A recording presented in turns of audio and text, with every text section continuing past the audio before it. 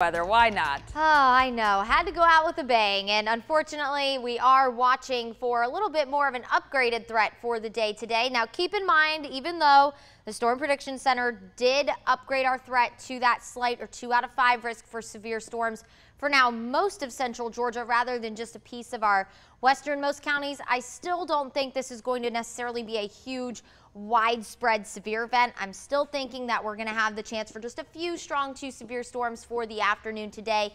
But the reason the Storm Prediction Center did upgrade our threat is simply because the front is going to move through a little earlier than originally anticipated. So this is what we're looking at for today between around 3 and 10 o'clock, starting 3 o'clock this afternoon, and then going to around 10 o'clock tonight. We'll be on the lookout for maybe a few strong to severe storms for the day today. Gusty wind, heavy rain, frequent lightning, and some small hail. Those will be our most widespread threats today. Most of us will experience some sort of gusty wind and some sort of rain, even some heavier downpours. Now, a brief isolated tornado, especially if you're west and north of Macon, I don't think that could be completely ruled out, but I do think that threat is extremely isolated. That threat for the tornadoes definitely more out in Alabama than it is for us here in central Georgia. And I think the severe threat as a whole is definitely more elevated out in Alabama rather than here where we are. What we're looking at right now is, of course, our cold front. That's what we'll be keeping an eye on as we go through the day today. Warm front continuing to lift north through the area, leaving us very warm for the start of the day. You're definitely going to notice that it's mild and muggy out there. We're currently in the low 60s, and that humidity is also up a good bit. We had a few showers roll through in the overnight. Now all the rain is off to our north. We are nice and dry for the start of the day, so no issues if you are getting ready to head out the door for work or school this morning.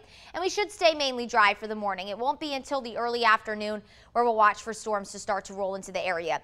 By this time, by around 2, 3 o'clock, we'll keep an eye on any storms that fire out ahead of this front. That's not the physical front that will be moving through.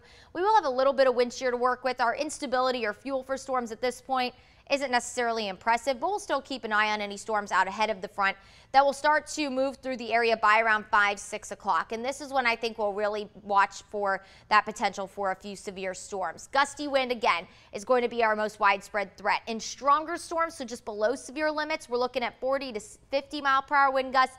And then in severe storms, we'll look for 60 mile per hour wind gusts. And again, because this front's moving through during the heat of the day, you'll get some of those stronger updrafts that can sustain all those water droplets and create hail. Small hail will definitely be something we'll be on the lookout for the day today. By 10 o'clock, everything should start to kind of calm down. We'll lose all that fuel for storms and we'll be left with at least a chance for a few rumbles of thunder. But I think by 10 o'clock, our severe threat should come to an end. Rain will linger through the overnight, at least it will be possible.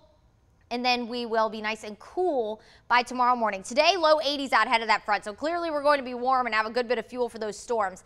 And then we'll wake up tomorrow morning in the upper 30s and low 40s. Tomorrow afternoon, temperatures are only going to be in the mid 50s, and we'll keep that even into Friday. We'll gradually warm every day as we go through the rest of the 7-day with temperatures near 70 by Easter Sunday.